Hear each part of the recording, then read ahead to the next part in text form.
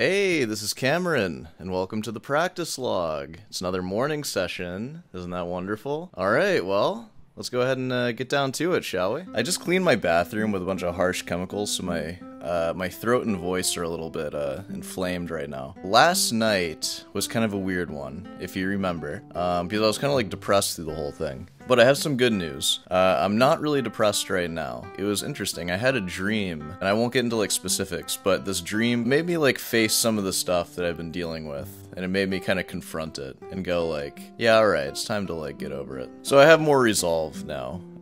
Resolve to push forward, to practice this Bach, and that's what we're gonna do. We're gonna push forward. All that's pretty vague, I know, but that's all you get right now. Yeah, so for today, I really want to focus on the fugue. I think I might finish up the Adagio today, too. The Siciliana, I'm like halfway through it, and then we get to start the Presto. Man, my voice is like, I need to get like a respirator for when I clean. I'm developing a disease, I can tell. This isn't good.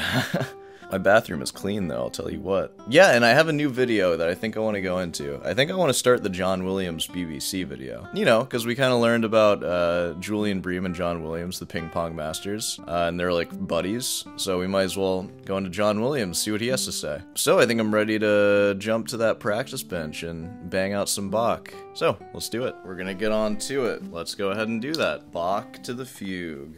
Bach-y, Bach, Bach, Bach, Bach. See you on the other side.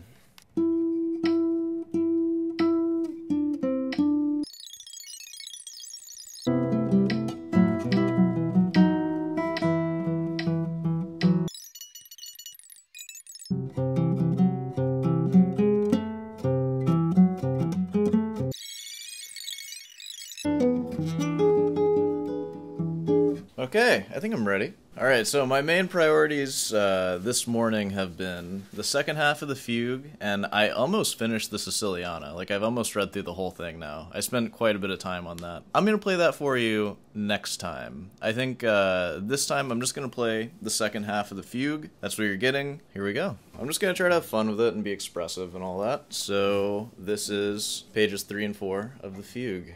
Enjoy.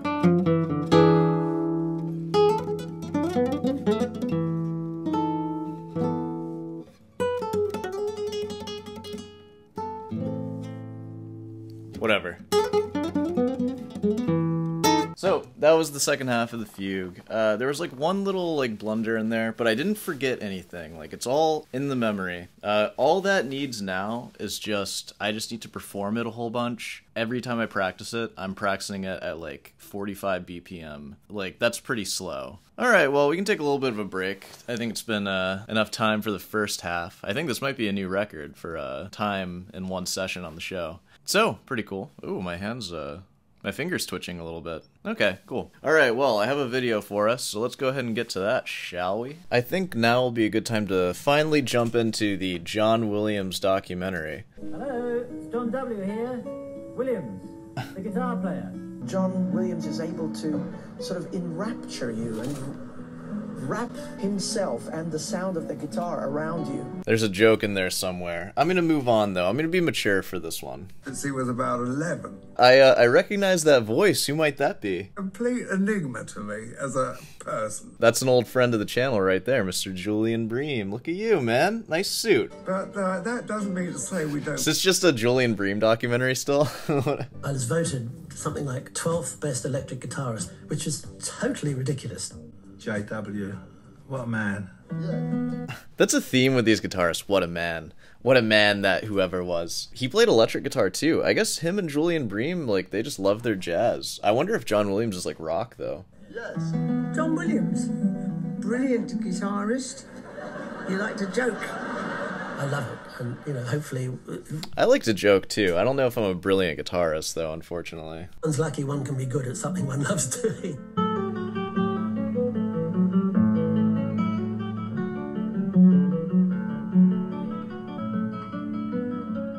I remember it well, because my father was more or less responsible for the huge popularity in the mid-50s of the classical Spanish guitar, as opposed to all the other, you know, skiffle, pop, jazz, etc. Yeah, all that drivel. I've known John since he was about 11. I thought he was a remarkable player. But he'd been playing a long time. He'd been playing since 6. He was taught beautifully, and his father was a very fine teacher, Len. The teacher, Mr. Williams, is a dedicated man. His method is strict. He stands no nonsense. Yes, that's very good. Don't hurry from one phrase to another. You see, you did this. My father was actually very circumspect about sort of exploiting me. That's good to hear. That's a recipe for a star right there. A rock and roll guitarist can be turned out in 12 hours flat. The classical player must devote at least 12 solid years to patient study. You pays your money, and you takes your pick.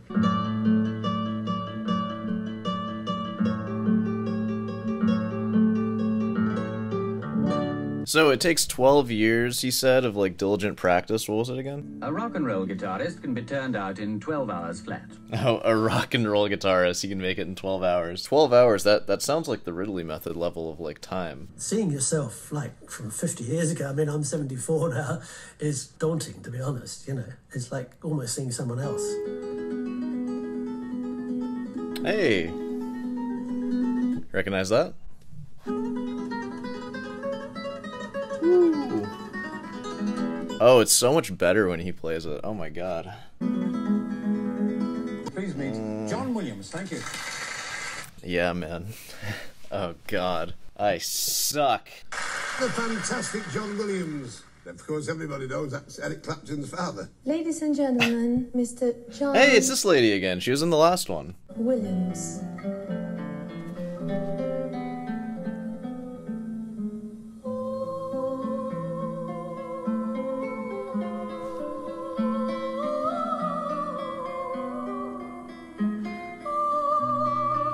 She didn't sing in the last one. I had no idea she was like a performer. That's sick. These BBC documentaries are kind of like Bible stories that like all like intertwine together. Like you get different perspectives because it's all in the same time, so it's kind of interesting.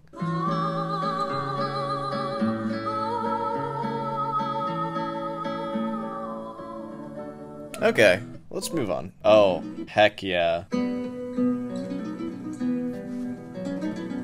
It's all the same clips from the Julian Bream one. That's crazy. Julian Bream's wearing that same freaking car salesman shirt.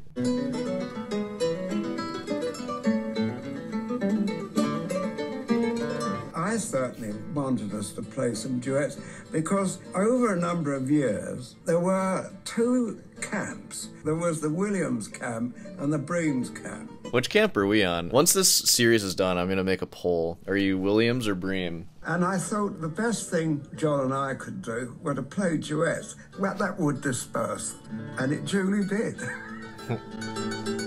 With Julian, it was great because we're very different. We mutually respect that.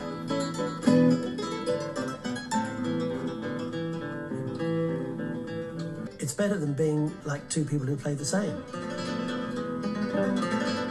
But we used to feel that because we played differently, it gave it a real dynamic. You know, we'd have a phrase, we'd have to repeat it, and it would come out differently. It'd still be together, we hope. We were never a great duo. We were just rather good players who played well together. I liked the difference. God, the freaking... The ping pong, why? It's just the same video. Well, you're no good playing table tennis without a bit of competition. And I like the spontaneity. Spontaneity is very important. That's the same exact, like, overhand thing you did in the last one. Hey, dude, don't hurt your arm, man. Alright, is this gonna go anywhere? Some of my best friends are some.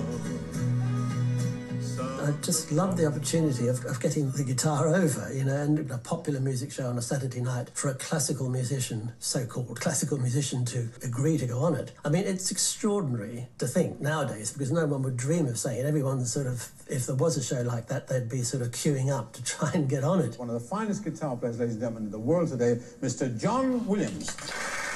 I just thought, oh, what an opportunity, you know, to play to 18 million people live on a Saturday night.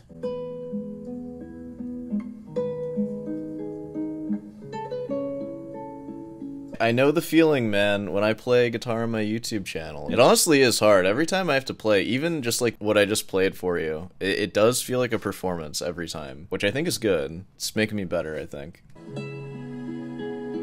That's nice. Val loved the guitar. Oh, dude. The host is coming out with his own guitar, his own axe. Uh-oh.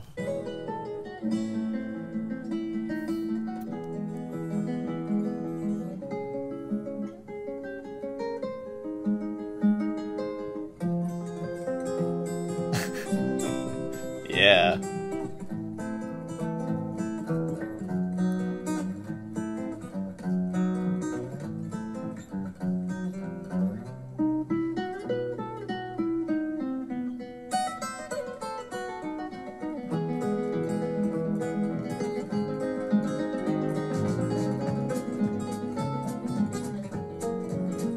Yeehaw. You know, it is actually pretty cool. I do like it.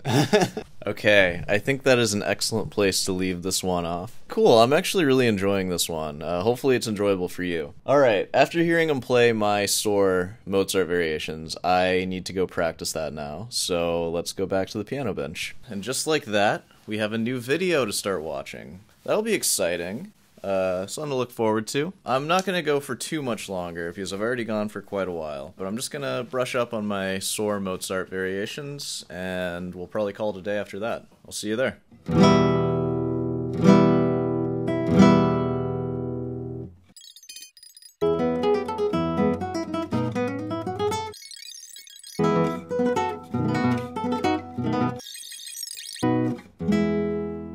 Okay, I think I'm done.